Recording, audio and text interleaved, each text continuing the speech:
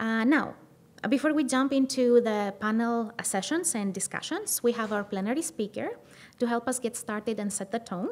Dr. Trancik, Jessica Trancik, is a professor at the Institute for Data, Systems and Society at the Massachusetts Institute of Technology, or MIT.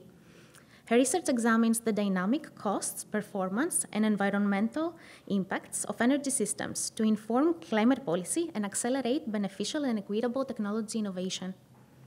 Her projects focus on all energy services, including electricity, transportation, heating, and industrial processes. This work spans solar energy, wind energy, so renewables, energy storage, low-carbon fuels, and electric vehicles, among other technologies. Please join me in welcoming Professor Trancik. Thank you.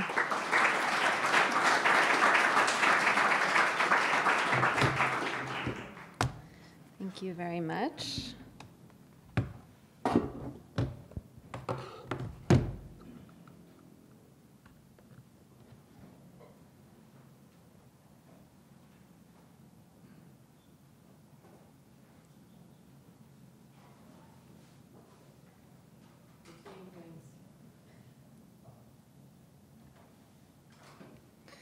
Great, okay, thanks so much. It's really wonderful to be here today to have the opportunity to participate in these discussions.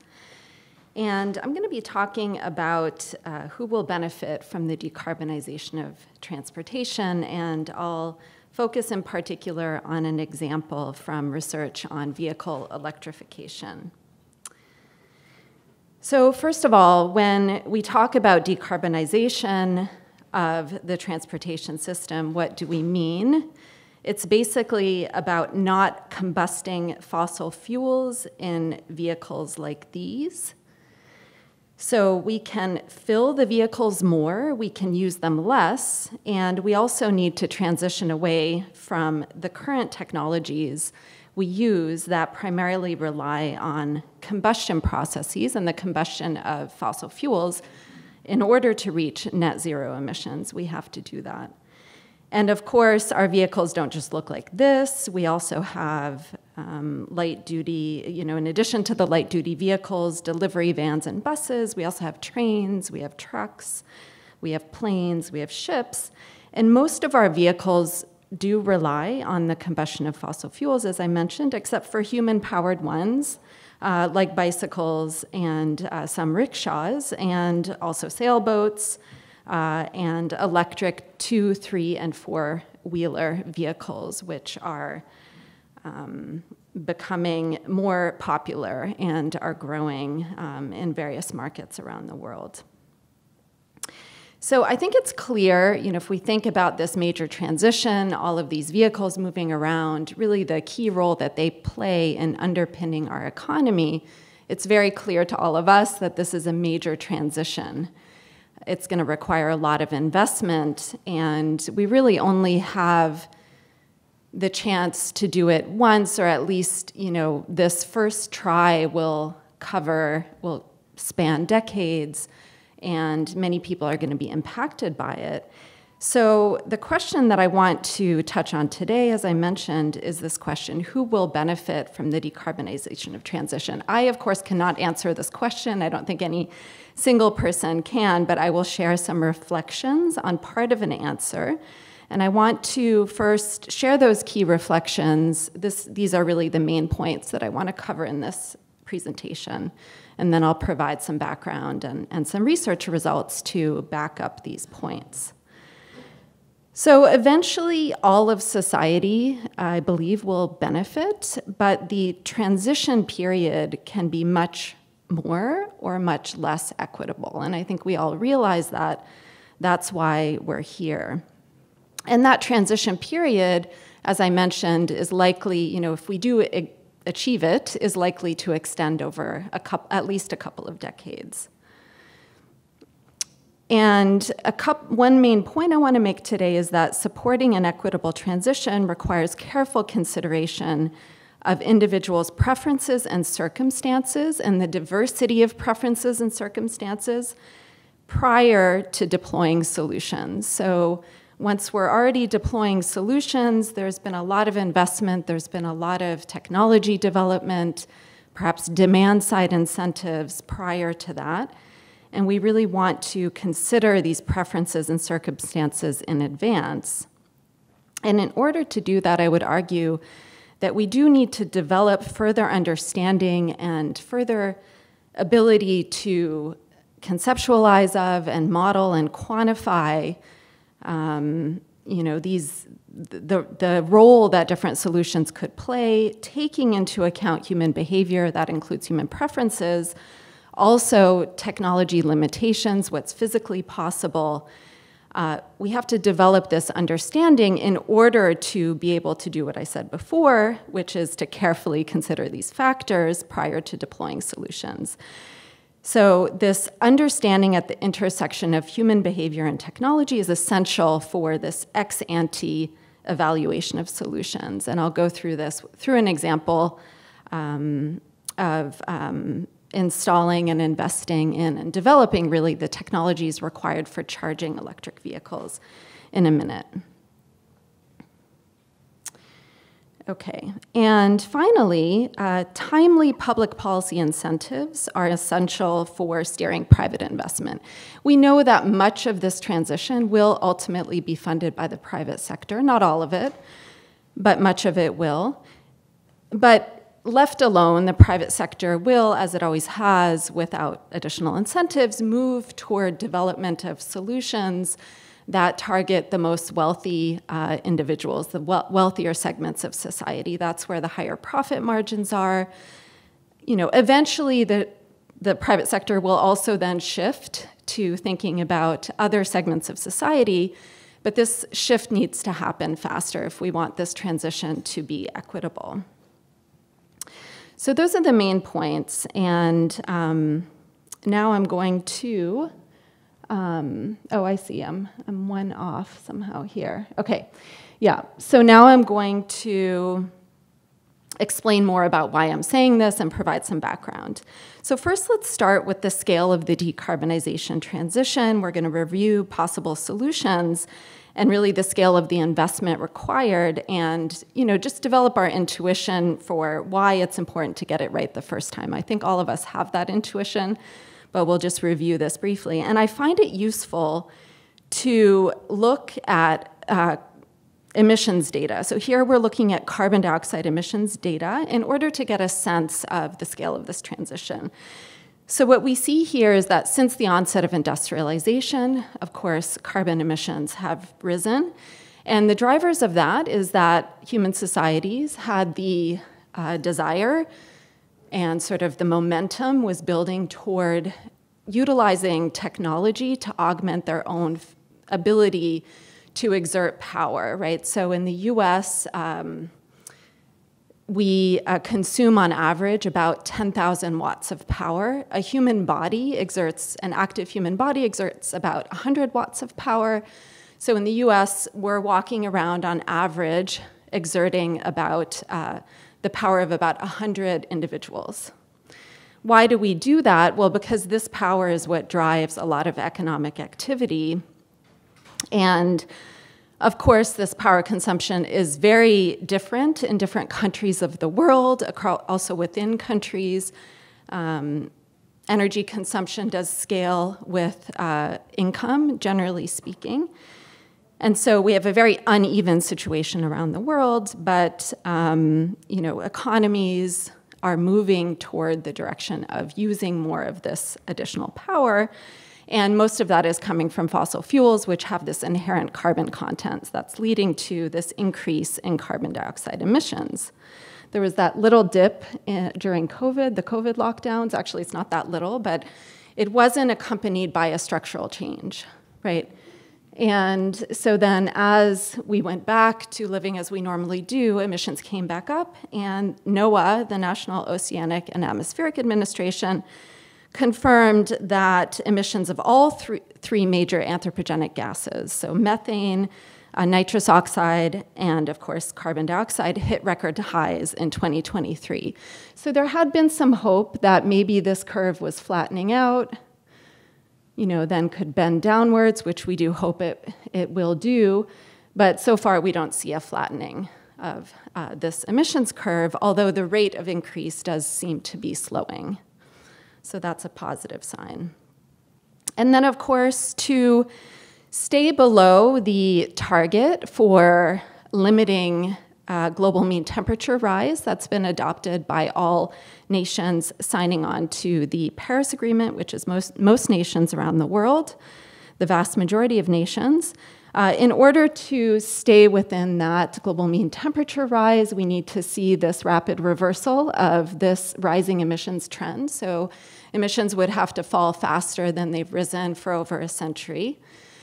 And we have different lines here because the later you start, then the faster you have to drop your emissions because CO2 has a very long atmospheric lifetime.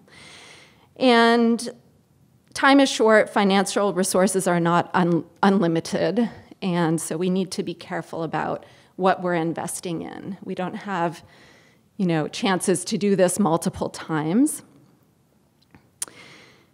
Now, one thing I'll say is there are a couple of reasons for optimism, I think. So, if we look at this trend, what was behind this trend? It was actually a rapid expansion of technology. Now, technology is not perfect. It has many negative impacts. Any technology does. There are winners and losers, usually with every technology. But this is, this rapid expansion, or this rapid, increase in emissions came from a rapid expansion in technology. If you want to bend the emissions curve down and reach net zero emissions, given the fact that most people aspire to consume more, many people around the world, let's say, about half or more, aspire to consume more energy than they do currently, because they do aspire to grow their economies, to grow their individual wealth, to achieve a high standard of living that we already enjoy. So they do want to use technology. There's a limit to what they can do just based on their own human power. But they can get that power from other technologies that don't rely on fossil fuels. There's also a lot of room for increased efficiency in our economies, right? So there are changes that can happen that are consistent with bending the emissions curve down while also raising the standard of living and human well-being around the world. And the fact that we had this rapid expansion of those capabilities in the past gives me at least some hope that we could have an equally rapid expansion of capabilities in the future. Now, again, as I said, technology is not perfect, but at this point, given current global population levels, the standard of living that we either already enjoy or that we aspire to enjoy, it's definitely going to be an essential part of bringing about this bend in this emissions curve. And we do have experience with growing technologies from the past, and the question is whether that can be done in the future with a different set of technologies, minimizing what will inevitably be negative impacts, and trying to make sure that the benefits will be equitably distributed. Now, another reason for optimism, I would say, is that we have seen major improvements in the affordability of various key low-carbon energy technologies. So here I'm showing really the three standout examples where over the last few decades we've seen exponential improvement in costs in solar energy, wind energy, and lithium-ion batteries. So the bottom row here shows this data on a semi-log scale for those that are interested in this sort of thing. The fact that these are close to a straight line gives us some evidence that these are following exponential improvement curves. So Moore's law is actually not just for computers. You see many technologies show exponential improvement. Now, this plot on the right, the lithium-ion battery technologies, this cost curve here, this reduction in cost, is a big reason why people talk about and why markets for electric vehicles are growing so rapidly. This is a big reason behind the interest, the increasing interest in electric vehicles. And it's a big reason why, if we look at the comparison of costs, what we see, and along the x-axis there, I'm showing the ownership costs, and along the y-axis, the greenhouse gas emissions. So that's including life cycle emissions, it's the emissions from electricity and so forth. If you want to play around with this data, you can go to the website carboncounter.com, and you can look at this. We're about to launch an update of this shortly, but this allows you also to look at different states where you may be living and the emissions intensity of your electricity and so forth. But these little yellow squares here are the electric vehicles, and the reason why there's some over in the lower left corner, so over here, and actually the reason why this isn't just shifted way over here, which is where it was before, is in fact this trend, right? And the other thing you hear about a lot when people talk about decarbonization is that we can use electricity for lots of things, not just for transportation, maybe for industrial processes and so forth, and that we can decarbonize electricity. And a big reason why they say that is because of the solar and wind cost curves here. Now, solar and wind are not the only technologies we probably need to decarbonize electricity, and there are other technologies that also have a very low what's called carbon intensity. So I'm showing those here. And those are nuclear fission, which is viable in places where people want it, where they accept it. Solar thermal is really only viable in very sunny locations. Currently, with current costs, it gets very expensive because it uses direct solar radiation. And then I don't have hydro on here because of the limited expansion potential globally, but in places where there's already plentiful hydropower, that's another low carbon source of electricity. Okay, so essentially these trends, and I wanted to say that solar and wind energy have a very high resource size. They draw on a very large energy resource size that is quite well distributed around the world. And that is, really another reason why these trends are so significant. Really, these trends have brought about a major change in the discussion. I think it's also a big reason why countries signed on to the Paris Agreement, not because these are the only technologies we're going to use, but they are the ones that have changed the most in recent decades. And then, of course, you can also, for some amount of fossil fuel combustion, you can use what's called CCS, carbon capture and storage, to reduce the carbon intensity of electricity from a coal or even natural gas as well. I'll come back to that in a minute. But the electrification, basically using electricity, is probably not going to be suitable for all transportation services. So this is from a paper we wrote in 2018, but the picture is much the same today, where we looked at different sources of emissions from the energy sector, from different energy services. And I've highlighted here the transportation services, the emissions from transportation services. The pieces of the pie that are pulled out are indicating those services for which electrification using current technologies doesn't seem like it's going to be workable. It's too high. The costs are too high. It's not practicable.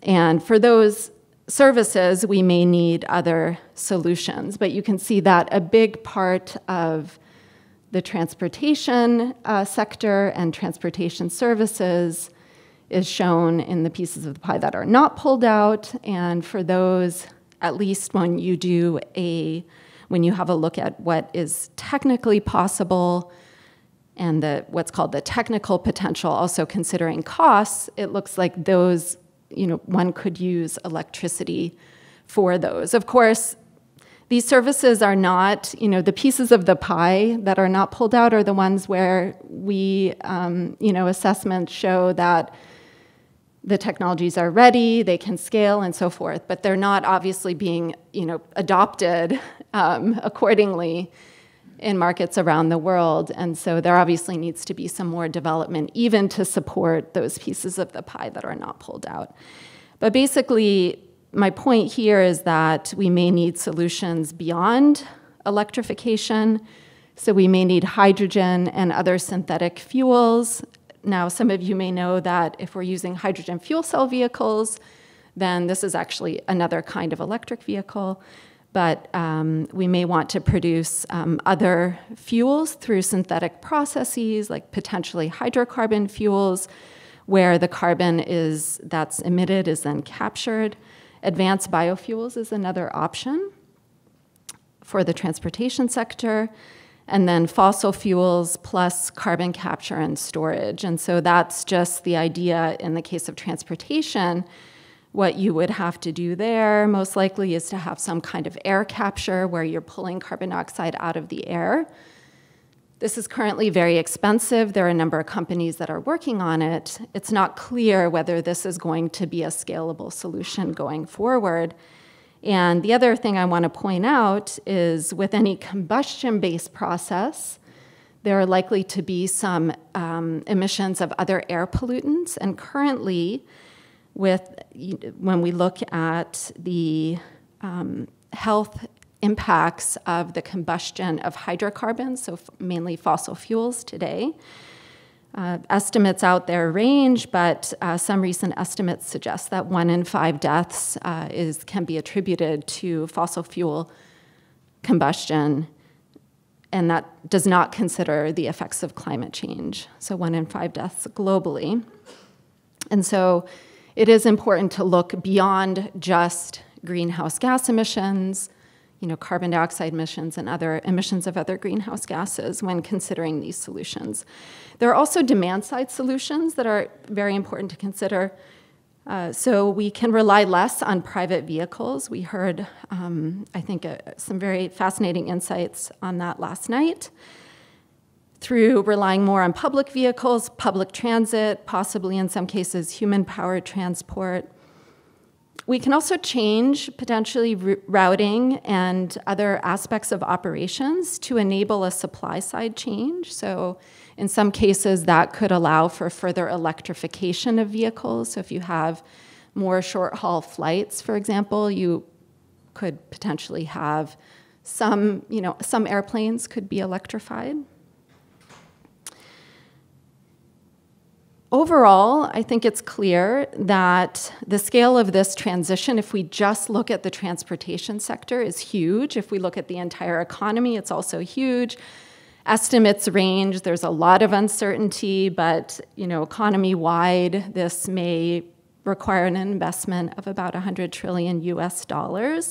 Transportation will be a significant portion of that. We expect to see major cost savings overall. So the savings that we'll experience, we expect to experience from that investment will be greater than that investment. So that's really important, but the distribution of those benefits will not necessarily be fair, which of course is what we're here to talk about.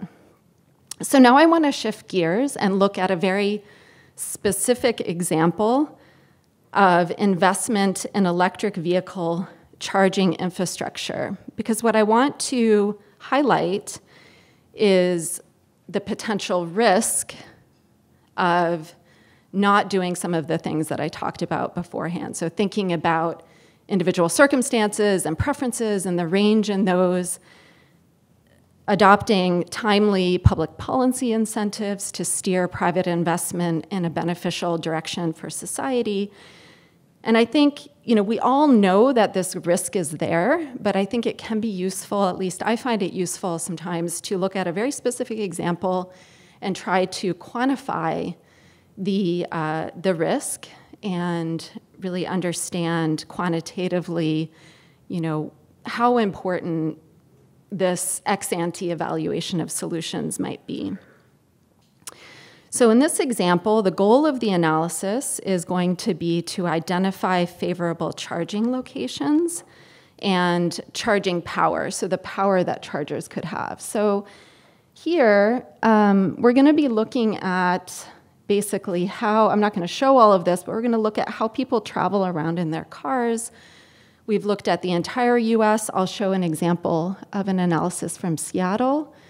One of the things we learn is that most people have at least a small percentage of what we call high energy days throughout the year, where they travel further than they normally would.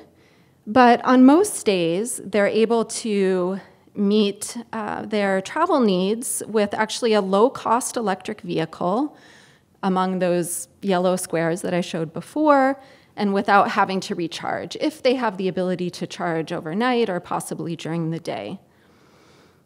So we're going to consider the variation across individuals. Travel behaviors vary across individuals, of course, but also across days of the week and the year. In this particular study focused on Seattle, we're going to look at the results of an analysis based on longitudinal data, where we followed a sample of individuals throughout the year, and you have holidays, you have weekends, you have weeks, et cetera. So your travel behaviors change across those different days. And specifically, we're going to be paying attention to when the vehicles are being driven, when they're being parked, and where, what types of locations, and for how long. And I'll show this in a minute, but when we pay attention to how the vehicles are driven, we actually need very high resolution data in order to get an accurate estimate of the energy consumption of these trips, which ultimately is what we need to accurately estimate where chargers would need to be placed in order to meet people's needs. And in this study, we're focusing also on convenience. So we're trying to minimize the delays that people would experience because they have to charge their vehicles. And that's very important. It's not just an inconvenience. I called it convenience, but it's something that is very critical. It's difficult to estimate quantitatively that value of time, so I'm not going to do that here, because some of the traditional ways that that's done takes into account income levels and so forth. But what we know, of course, is that for many individuals that have lower income levels, it's actually ultra important to have that convenience, because those delays, there's just very little time to play with in the day. People may be working multiple jobs and so forth, and there's just a lot of demands on everybody's time.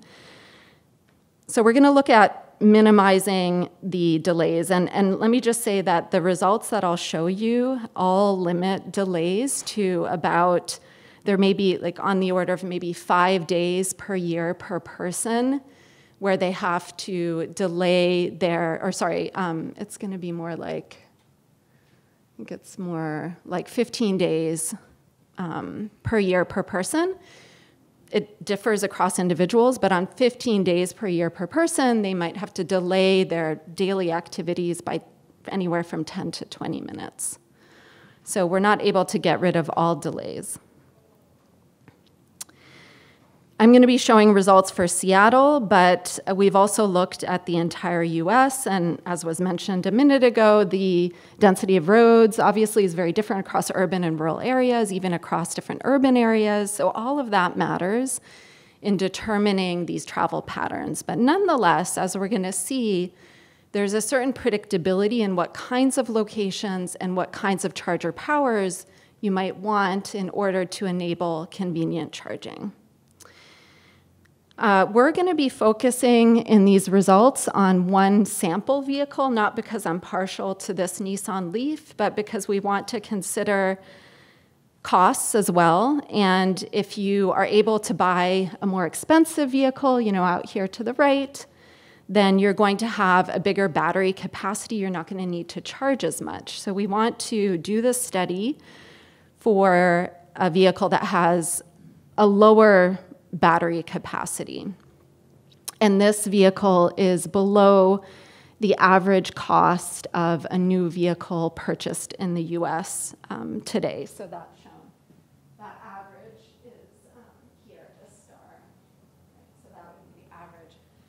I do want to point out that we have to be a little careful saying this is, or very careful saying this is an affordable vehicle, because here I'm showing the total cost of ownership, and the upfront cost of electric vehicles tend to be higher.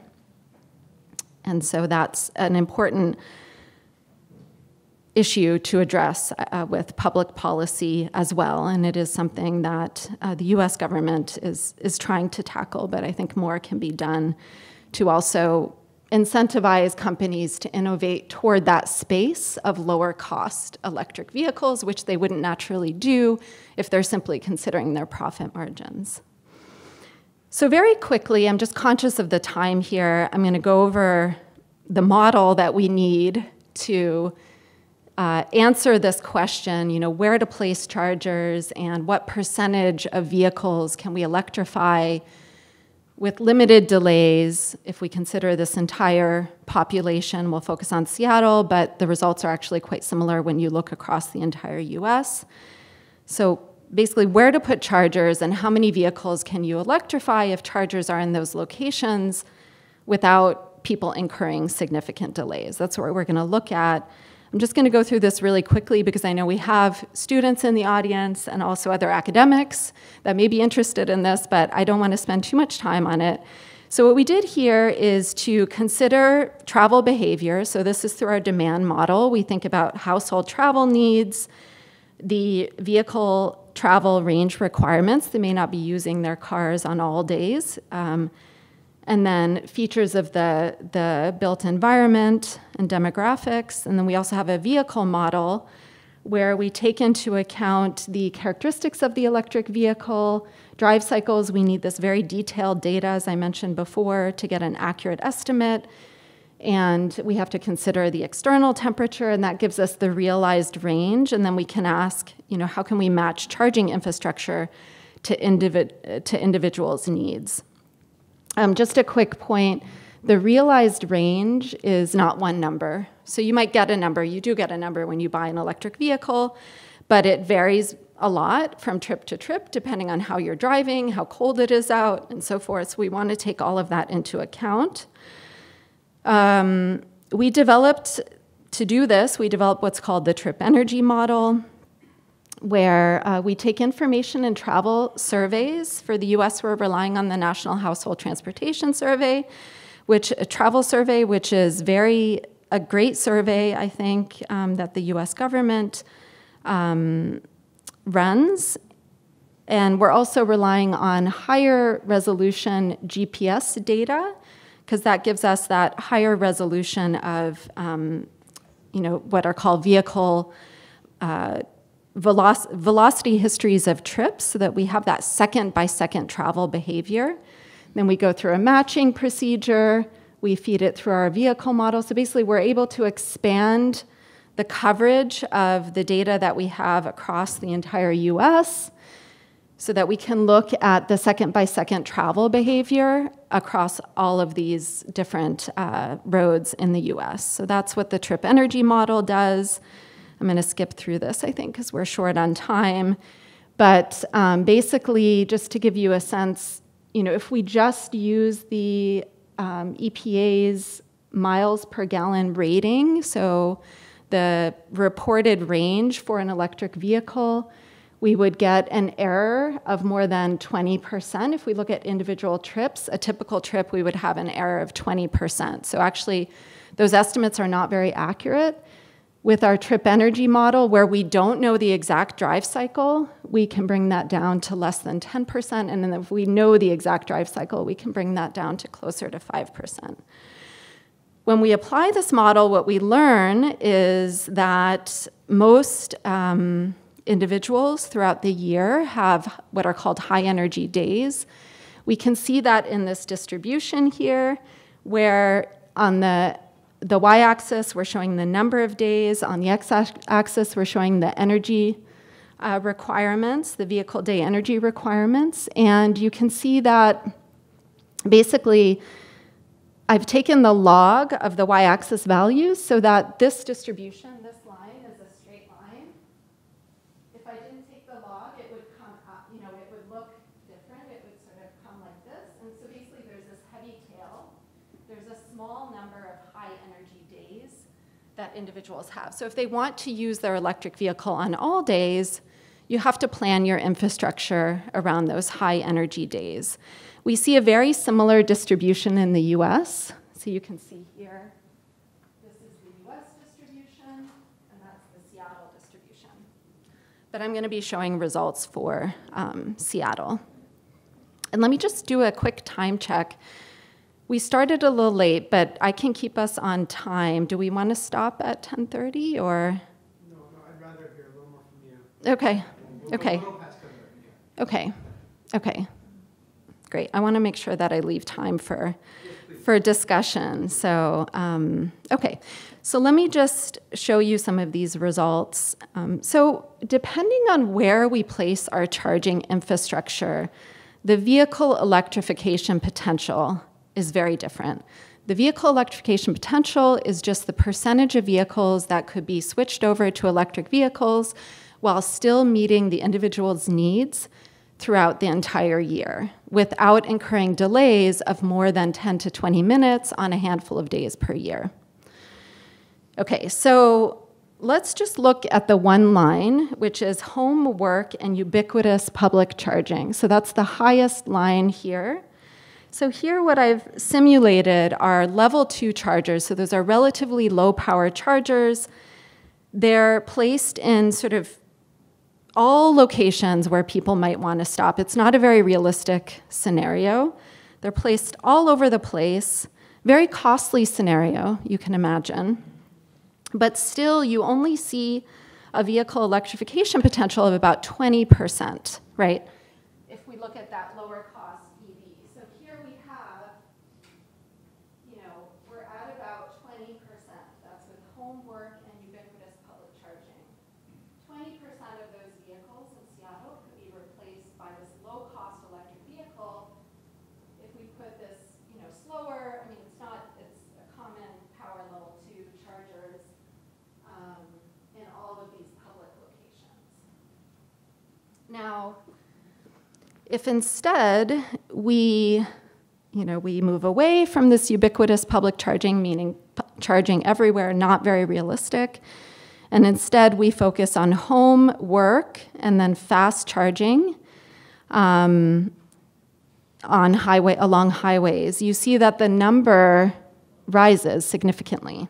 Oh, and one really important thing, by home charging, I don't mean charging for people that have off-street parking. I just mean charging wherever people park when they are at home, okay?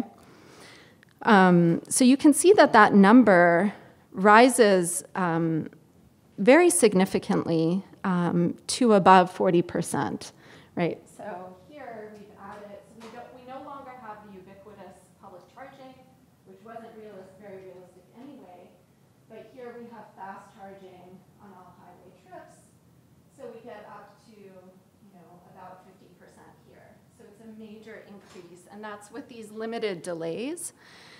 Now, if you provide access to supplementary vehicles, or I should say, if you also allow for longer delays on, a small number of days per year, and those could be delays because you're making detours to charge, for example, then you can raise that number significantly.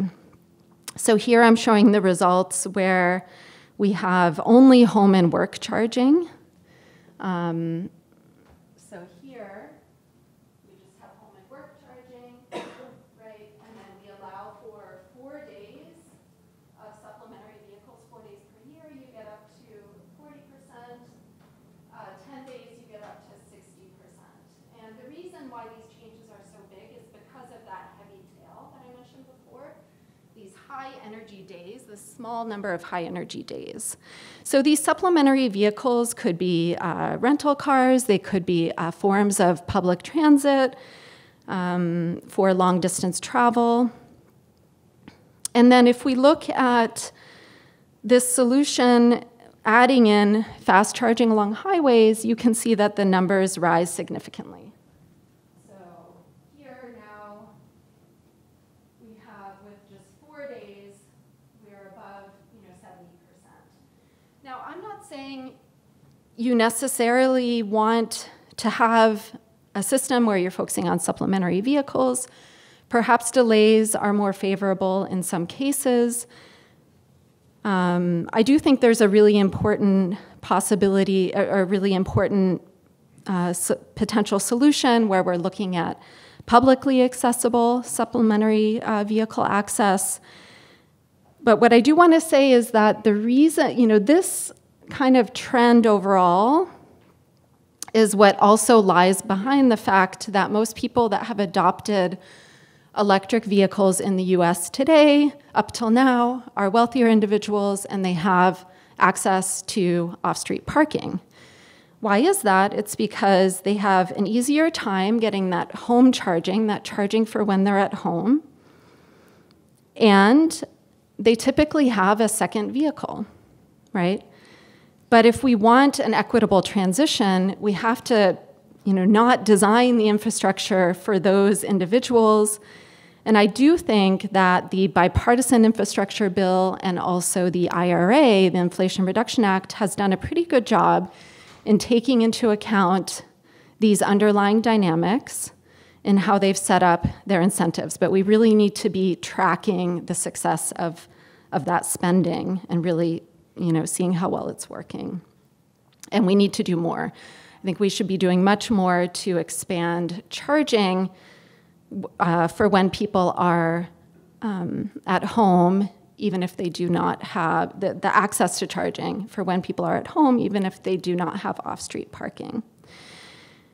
So if we look at these results all together, I just want to, again, highlight the risks of not considering individual behaviors. I haven't brought in preferences yet. That's something we're working on. But individual behaviors and also technological constraints and costs of technology relate to those technological constraints. If we don't consider that ex ante in making these investments, then the risks are very significant, because if you focus only on, let's say, home and work charging, you can see that you achieve very low vehicle electrification potential. Adding in that overnight public charging, that highway fast charging, and then possibly that access to supplementary electric vehicles can allow you to go much further with the same investment. I haven't shown on here ubiquitous public charging, but that would be a very costly strategy to pursue, and it would not be very effective. And so randomly installing chargers at shopping malls, for example, is probably not the way to go. But there are these strategic approaches that we can take, I believe, that will allow for a much better utilization of public funds to then ultimately incentivize and steer that much larger private investment. Now, I have workplace charging in here because it actually it plays an important role in managing the grid impacts. Just very quickly, I'll show you that. Actually, I don't think I have time for that, but basically, if we have workplace charging, we can smooth out the evening peaks that you would otherwise see in electricity demand, and those would be very costly for the system. And again, unfortunately, less wealthy individuals would probably bear the brunt of those increased costs. So workplace charging is important, not so much because of the convenience that it offers, but rather because of the grid impacts. Now, the final thing I'll say on this is that none of these charger locations work on their own. So it's really about layering on these different charger locations to match individuals' needs and the differences across individuals. What we see is that these packages can really do a good job, and they can do a good job predictably. But the different locations are not good substitutes for each other. And the way you can understand that is that we have different kinds of days per year. So basically, depending on what, the kind of day you're having, and also the differences across individuals and the sets of days that different individuals have, you need these different layers of locations of charging infrastructure in order to have an effective infrastructure. So I think I will actually wrap up here. I hope I've shown you that the risks of an inequitable outcome are very large. You could invest a lot of money in the wrong places and continue to just support wealthy individuals that, among the people that might want to adopt electric vehicles, you would really only be supporting wealthier households in being able to realize that outcome. There are certain locations that are strategic locations for chargers. And then finally, effective infrastructure solutions must consider behaviors, technology limitations, and the nature of the prediction problem. So, the future is not this, we can't perfectly predict the future based on what's happened in the past. So we have to find those aspects of the future that are predictable so that we can make good decisions based on that. Okay, so I don't think I'll have time to get into the general reflections and discussions, aside from just to say that I think there's a role for research to play in developing but also evaluating technologies early on. Policy nudges are really important in order to push and steer private investment in favorable directions, and we really need to be tracking the effectiveness of those policies. And then finally, I just want to end on this, which is that I think all of this work that we're talking about in achieving this transition should be done through the lens of tackling the most urgent and important challenges, which are addressing the lack of access to high-quality transportation services. Some recent estimates in the US, 6%, it may be higher, of individuals do not have access to high-quality transportation services. It's even worse when you look globally, over 1 billion people, and I think the number is actually quite a bit higher. This has major negative impacts on health and well-being, and it's really important to maintain and enhance publicly available transportation services, and that will take on different forms around the world. The main collaborators on the projects that I presented are Wei Wei, a former student who's now a faculty member at the Hong Kong University of Science and Technology, and Zach Needell, who is a scientist at Lawrence Berkeley National Laboratory. We work on all sorts of problems in this space, and I'd be happy to interact with any of you. I'll stop here so that we hopefully have some time for questions and discussion. So thank you so much.